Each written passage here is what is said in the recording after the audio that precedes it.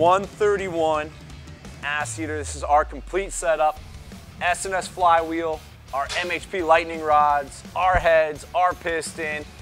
We are running a fueling cam, fueling lifters, a pair of Screaming Eagle adjustable push rods, and the Moonshine horsepower 2-in-1 Pro Mod exhaust with the patented fueling anti-reversion chambers.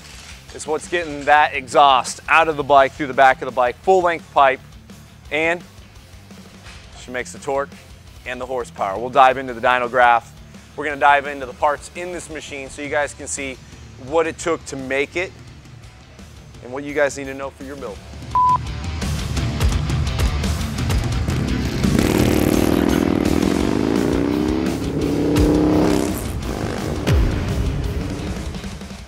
We talk a lot about what's in these bikes, but we don't show you every part and break them down. Today, we're gonna break down this build. This is running our 131 ass eater, and we have two options. And the main difference is the piston we run in the motor and the cam choice. We have one that is hitting harder on the bottom. We have one that is for you guys racing. You want every ounce of horsepower because you're gonna be running, 65 to 7,000 RPMs and you have to win a race.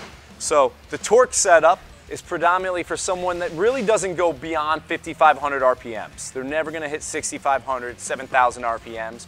Or it's for someone riding 2-up, or if you have a heavy bike and you're also riding 2-up, or just a heavy bike and you're riding single-up and you're loaded down all the time, we wanna do the torque setup. And every rider is different. Some guys wanna ease on the throttle and have more torque off the hit. Some guys are gonna twist the throttle quicker so they don't need all the torque on the bottom and roll into it. So we have two setups depending on the bike or the rider. So I'm gonna dive in and explain the differences and what makes the differences. But right now, both setups get a brand new Harley Davidson 131 cylinder. This is the cylinders that Harley's selling on their 131 setups, or they come on their crate motor, their 131. The difference between ours and theirs is we do a 4.313 bore.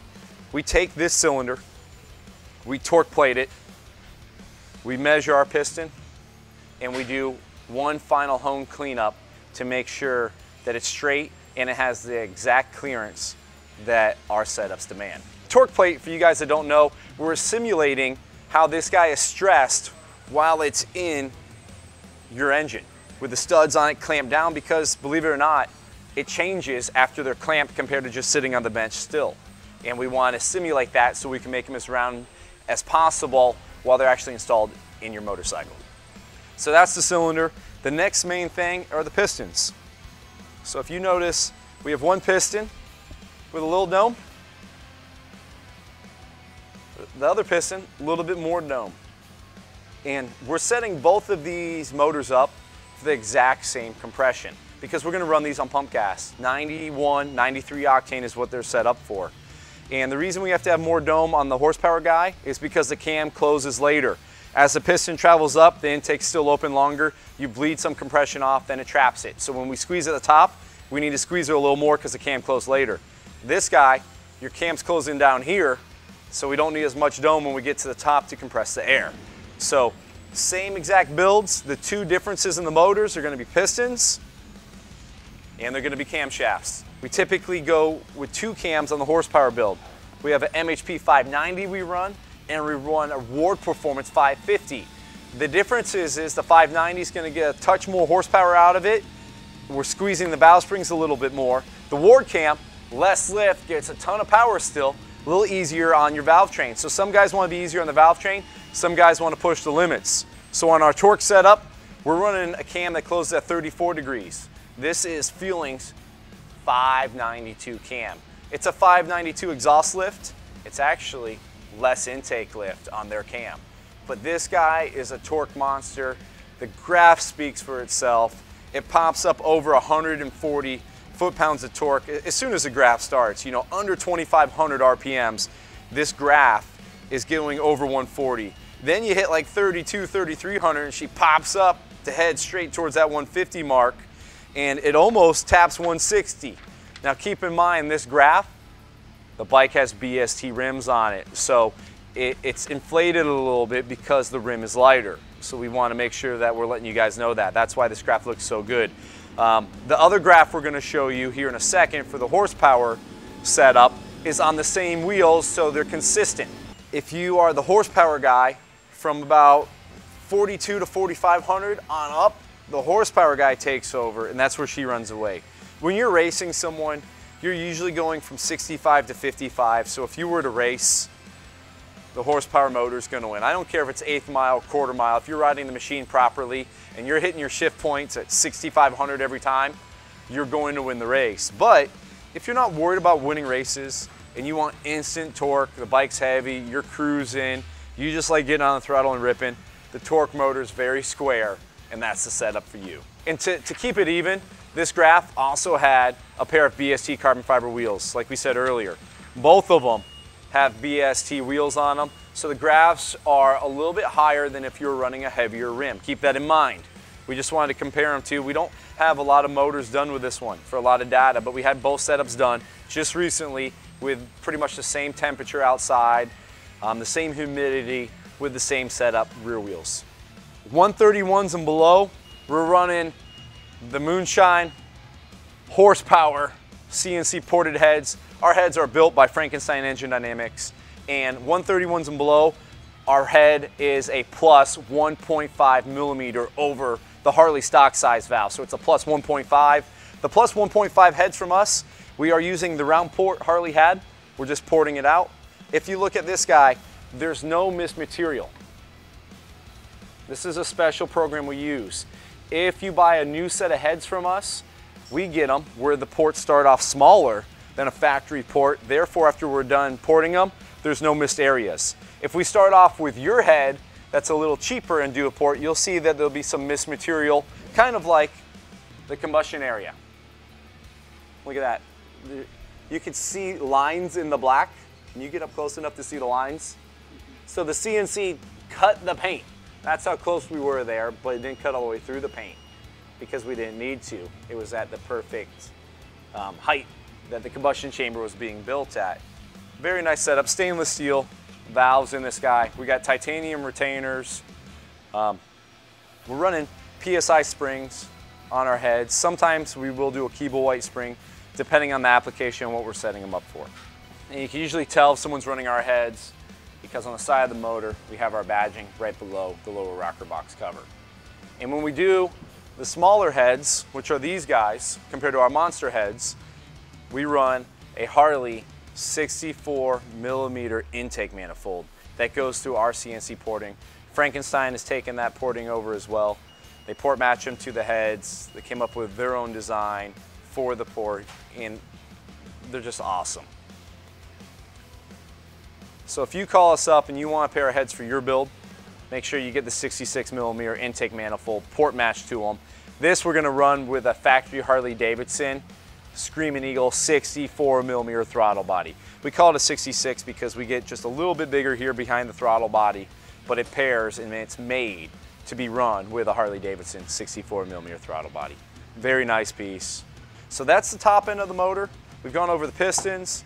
We're running a pair of Total Seal rings with our pistons. We've gone over that multiple times in our video. Great quality stuff, made in America. Pistons are CP Carrillo. We get those from California, from CP, who's in California. Intake manifold, CNC ported right in Texas. The heads are CNC ported and assembled in Texas.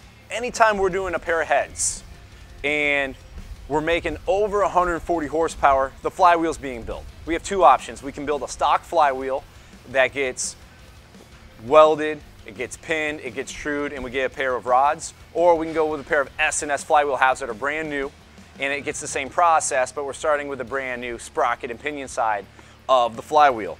Our rods are similar to the Carrillo shelf rods. The difference is we lost a little bit of material in the beam.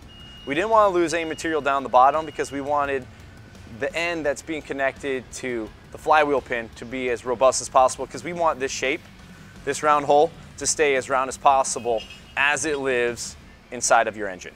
All right? But we did reduce a little bit of mass and material here in the beam. What you will notice on our rod is this guy. Right there, there's a dimple. That is a pin end pocket. This is the pin end because it's holding your piston pin. So we have a pin end pocket in the rod, and what that's doing it's allowing the stress, when this guy's being pushed right here down, to be distributed across the whole rod instead of all the stress to be right in the middle. So it's dispersing the stress along the entire rod instead of directly in the middle. The other thing we have in our rods that are different besides this being lighter, the pin end pocket, is we have arc grooves in the bushing. So the arc groove is this reset cut out where the oil hole is, and what it's doing, it's allowing more oil to make it to the 12 o'clock position and the 6 o'clock position in the rod, and that's where all the stress is. When you get all the way up the top dead center, the pin and the piston's trying to rip off of the pin, and all the stress is right there on your 12 o'clock location. And we are trying to feed more oil to that spot. The other spot that gets stressed is when she's all the way at bottom dead center, the pin is trying to push through the rod, and that's at your 6 o'clock location, and we're trying to supply more oil there because those are your wear surfaces. And we want more oil because we want that guy to wear less. And the oil is going to help distribute the load, it's going to run a little cooler, just a little better setup. So those are arc grooves, that's unique to our rod. The pin end pocket is unique, and these guys are the MHP lightning rods only for M8 Harley Davidson engines by CP Carrillo. Really, really nice rod. So lifters we run in pretty much any of our high dollar motors. We're going to the boys at Fueling. Fueling has these lifters. These are the race series lifters. The race series lifters are made by a company called Johnson. There's two lifter companies out there. There's Johnson and Johnson High Lift. These are made by Johnson. I believe them to be the best lifter company in America, and that's why we run the Fueling lifters in all of our high-end motors. The race lifter is a very, very nice lifter. This is the same lifter that GM decided to put in their Copo Camaro project in cars. And those motors go through more scrutiny through GM than any other motor. And it's pretty much the same lifter. The difference is we're an oil-cooled engine, so the flow through the lifter, through the push rod, is increased on these lifters compared to that lifter. Besides that, same lifter. Very nice lifter. We put these in all of our big motors, all of our high horsepower applications. We recommend them. Let us know which one's right for you, whether you want the parts to assemble your own or you want us to build them. We recommend us building them because we build 2 a day. We know the specifications. We have a special sequence for doing head gaskets on these motors so they don't blow. And it's been a learning curve. What we do now today is different than what we did 6 months ago or a year ago or 2 years ago. Assembling 2 motors a day, we learn a lot. We learn what these gaskets are doing. We learn what this cylinder does. Every motor is a little bit different. Every combination is a little bit, and we tweak our program as we grow. So if you have questions, you need a pair of heads and you're doing a job fast, we typically have these bad boys in stock. No cores needed if you do the new ones. It is a little bit more money. If you want us to do your heads, you can send us your heads. We'll do your heads. The reason we want to do your heads if you send them in is we want to make sure that you're getting back the same quality you send us. We don't want to give back a pair that's beat up if you have a pair of beat up heads. But in our program, if you do have some corrosion on your fins, we do have a program Frankenstein has wrote for us where we can refinish these fins like Harley did, and we can make them look good again. So this is a bike we've been working on for a couple of years with this customer. His name is Gus, and he feels he did the bike backwards because before we did the motor build, he did the Kraus KRT inverted front end with the Öhlins fork on it. He did the radial brakes front and rear on the bike with the Behringer calipers, custom brake lines from us. The tires on this bike, these are the Metzler Cruise Tex. They're aggressive tire. They're a little heavier, but they are stickier. They're not going to get the longevity wear out of the Bridgestone Battle Cruise that we run, but they'll hold the road a little bit better. So a little more performance-driven tire. We pair those with a pair of carbon fiber BST Twin Tex full floating race rotor that we do on most of our builds. And of course, this is the Kraus Moto KRT full inverted fork setup. It's running an Öhlins plus 3/4 inch inverted fork, valved for Kraus by Öhlins. It has radial mounts that are actually built by Kraus for these front ends with a radial Behringer caliper. The color of these calipers, because I know we're going to get asked, these are the nickel option of the Behringer caliper. The brake lines are black ends with a smoke line. Really nice. These lines provide a stiff feel because the lines don't flex. We do custom lines every time we're doing brake calipers on a bike.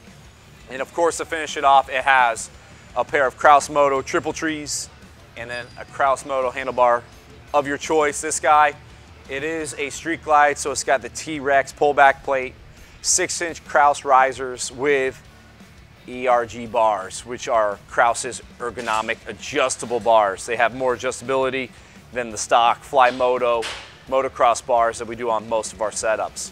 We run these bars predominantly on a street glide or for someone that deals with wrist and hand issues while riding. Maybe their wrist is giving them problems or their hand's going to sleep. Check this out. We don't see this a lot, but got the Kraus dash insert. This is for the older bikes. If you buy a 22, it's got a little bit different dash on it, but really cool. This is an option from Kraus. It's got the Kraus gas cap cover, really cool. Gas door, whatever you want to call it. It's slick, it's just everything matches. I'm a fan when you run one company stuff, try to get all their stuff that matches together. It's just the same pattern, it's machined the same, the finishes are the same. So we're always a fan of keeping the same company's components with their other components. These are Harley Davidson's new mirrors. They're awesome. They are made by Rizoma, which is an Italian company. They are CNC'd. They're my favorite mirror, and what's nice is you can get them at your factory Harley Davidson dealership. They look great, especially when you're going with that performance look. Rizoma's all performance. All their stuff's really nice. And they started out with the Euro bikes, and they got the sport bikes, and now they're on some American iron. So with the 7-inch total rise with the T-Rex plate, you have a 4.5-inch ERG bar from Kraus Moto. Right now, we are looking at about, what's that, 13 and a half total inches of rise. And it feels great. My hands are just a little bit below my shoulder by a little bit. Comfortable, you know, I'm about 6 foot. If you're a little taller, you might want a little taller setup. If you're shorter, you might want to go down a little bit more. But this is normally the setup we run the most is about, you know, the 12 to 13 inch mark is the most common for us for what fits most riders. Gauges in this guy, really cool aftermarket gauge setup. Dakota digitals. These gauges do stuff that the factory Harley gauges won't do. There's some settings in there that you can shoot. We got oil temperature, we got outside air temperature, you can see your oil pressure. There's stuff in these gauges that you normally don't do. It's got your deer indicator here, which is really nice. They're very nice. Some guys like the factory gauges, some guys want something a little fancier. These, a little nicer.